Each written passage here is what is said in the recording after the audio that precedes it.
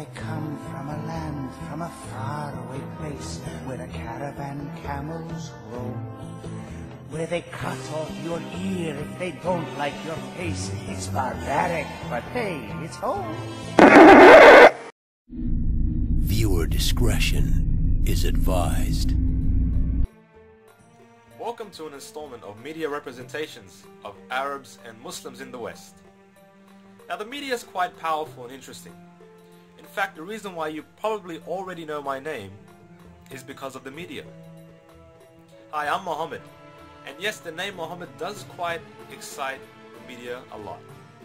This video will present an overview of studies previously undertaken on the media portrayals and effects of Muslims and Arabs towards a Western framework.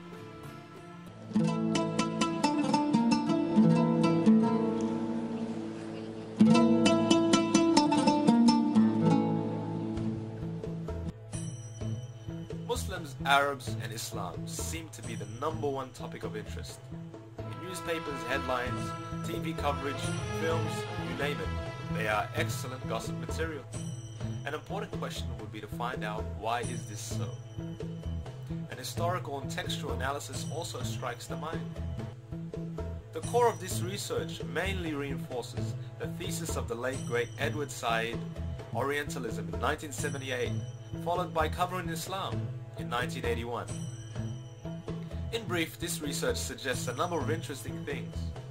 But one of the main ideas was that the West's distorted view of Islam in the Western spheres has insinuated itself into the Islamic world to an extent that Muslims in general began to see themselves not as they are, but how the West sees them.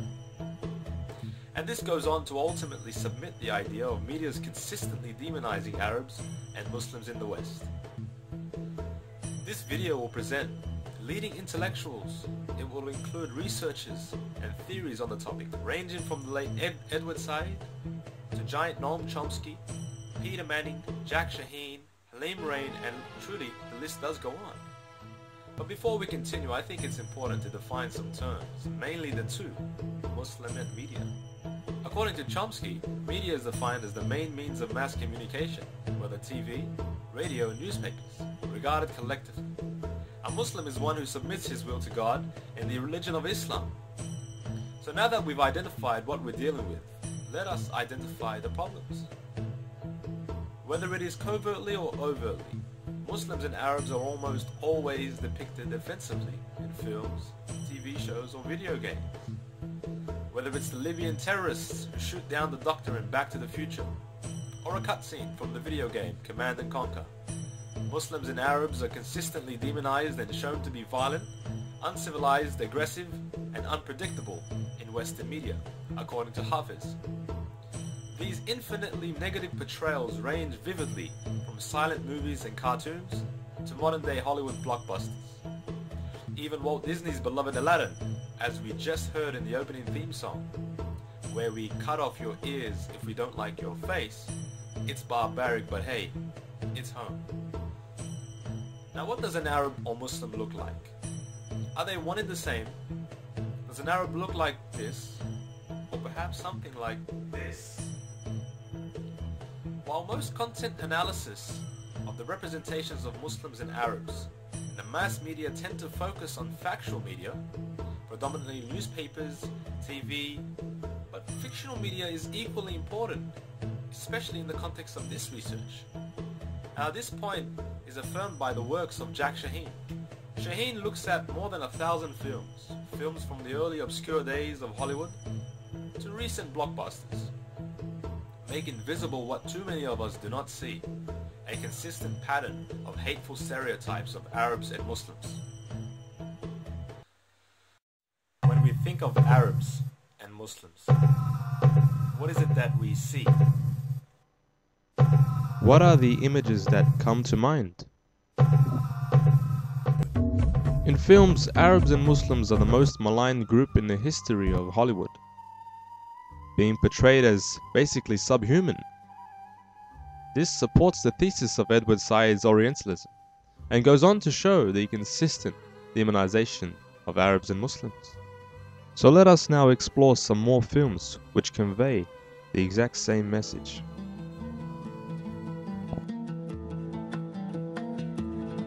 You are late. 1,000 apologies, oh patient one. You have it then. I had to slit a few throats, but I got it. Disney's beloved Aladdin, seen by millions of children worldwide, but unfortunately recycling the old, degrading stereotypes of Arabs and Muslims from Hollywood's past.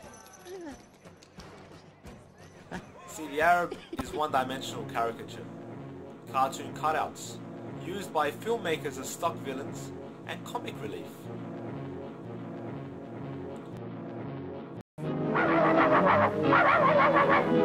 So over and over again, we see Arabs portrayed as buffoons, as if their only purpose is to deliver cheap laughs. Every night I was forced to perform unspeakable acts with circumcised dogs. Oh, dogs are better than sheep. They're cleaner, I know, I've tried both. Over and over again, they are portrayed as if they are inept. So in a movie like True Lies, not only are the Arabs and Muslims dangerous, but they're also incompetent. Aye, we are all prepared to die. With one turn of that key, 2 million of your people will die instantly. What key? That key! Who's taking the key? I have a weakness for blondes and women without mustaches. All the stereotypes are here. Too rich, too stupid to know the value of money. Get me 12 sweets. Better yet, the entire floor. And of course, he's oversexed, he's lecherous, and uncontrollably obsessed with the American woman. Here, my desert blossom. Give the change. Have you ever considered joining a harem? This seems quite ridiculous. Why does media, in whichever form it may be, inject Arabs and Muslims into films having nothing to do with them in the first place? So now the stereotype has become so widespread that it's almost invisible to people. And the reason being is that we've grown up with these images. We've seen them on TV shows, our beloved cartoons. But it has indeed gone too far. Listen to the sound of Altar! So you're sitting down watching a movie like Back to the Future, about a mad scientist. And yet early on in the film we see these crazy Libyans, these crazy violent Libyans with machine guns in the parking lot trying to gun down the protagonist. Now I don't think this film was particularly from the future.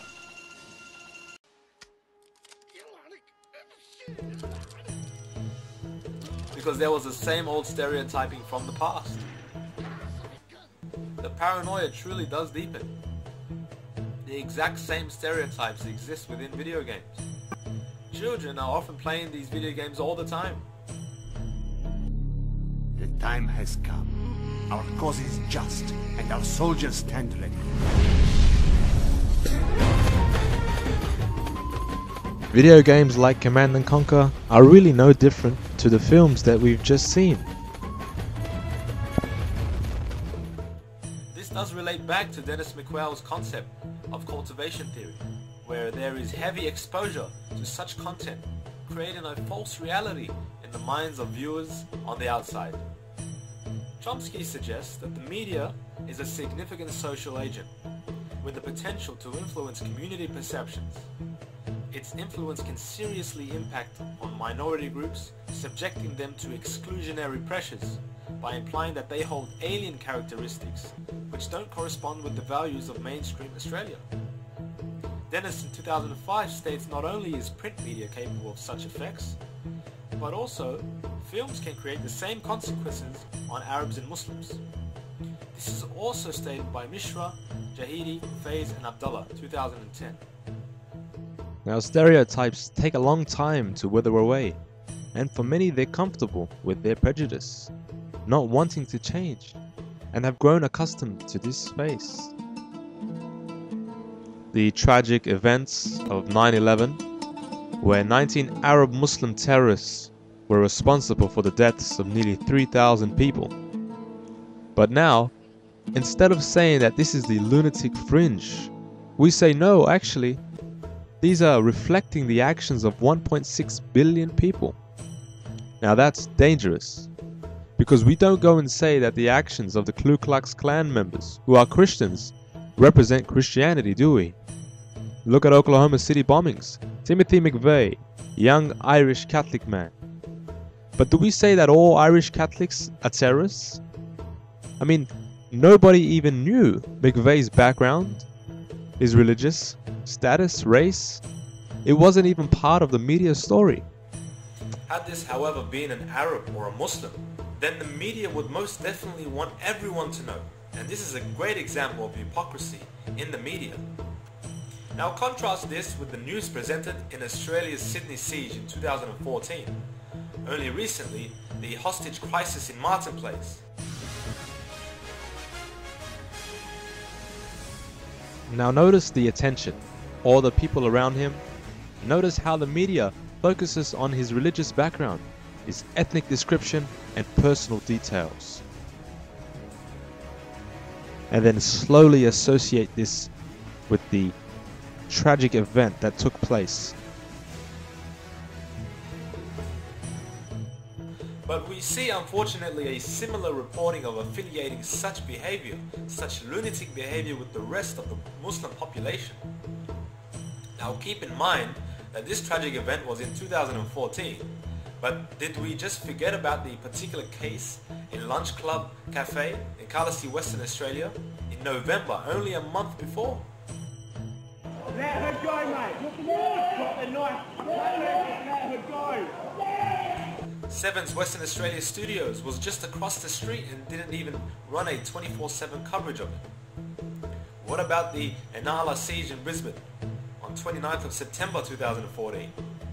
Again, this didn't make the news in Australia because an Arab or a Muslim wasn't particularly involved.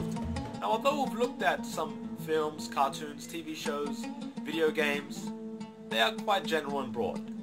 Now, media can be quite general itself. However, let's narrow it down to some prominent studies which have been done.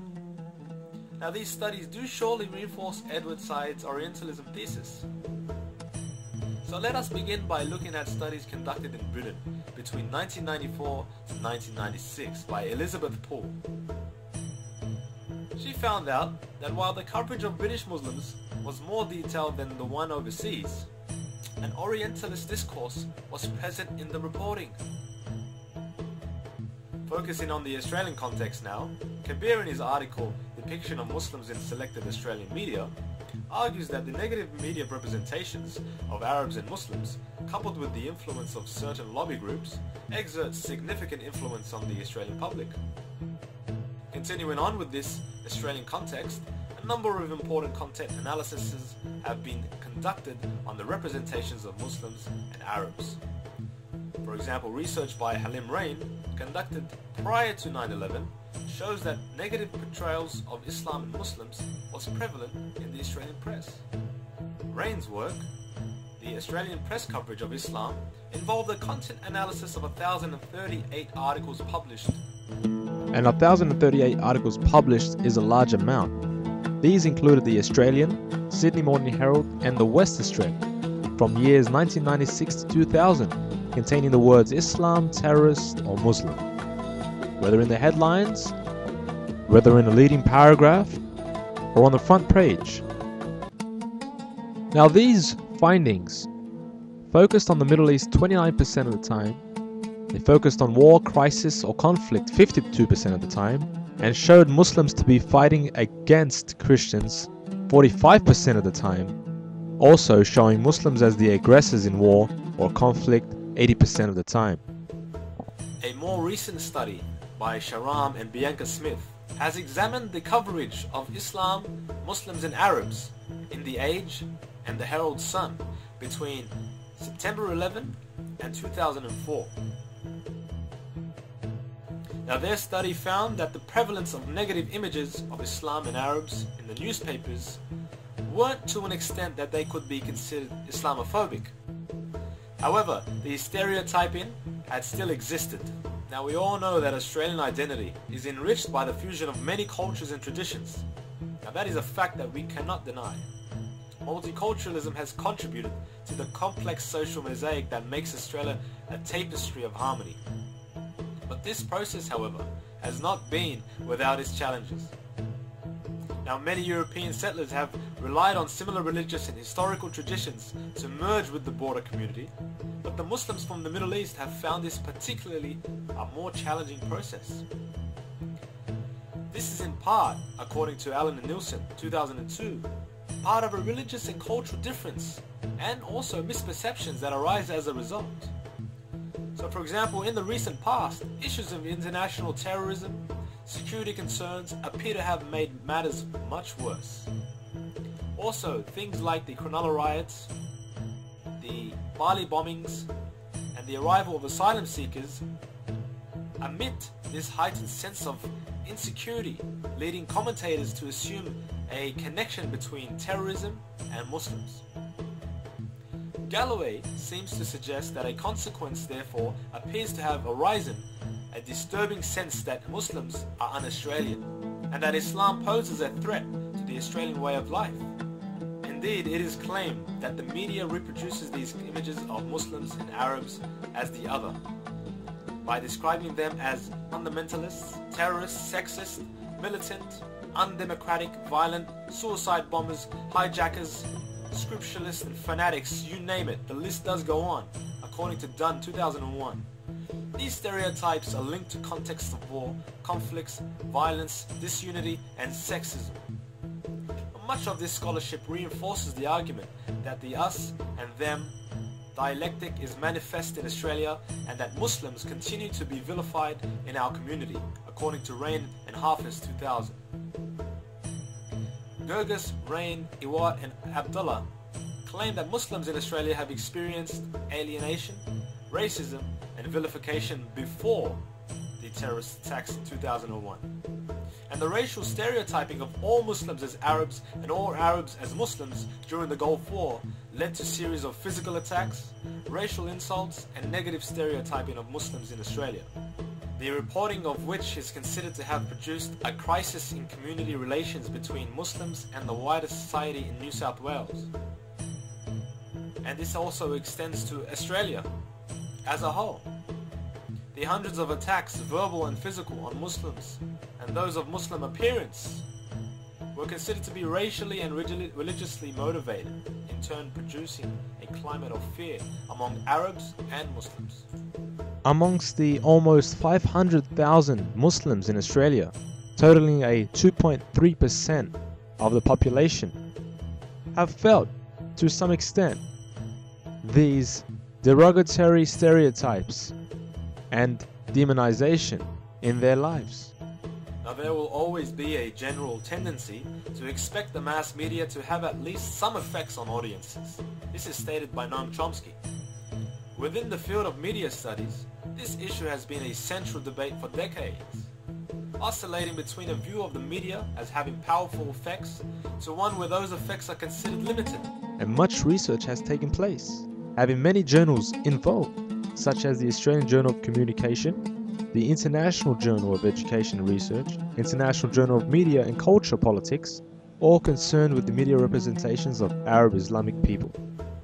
In order to bridge this gap between the negative reporting of Islam highlighting by numerous content analysis, empirical research is required that tests the public's knowledge of Islam and attitudes towards Muslims.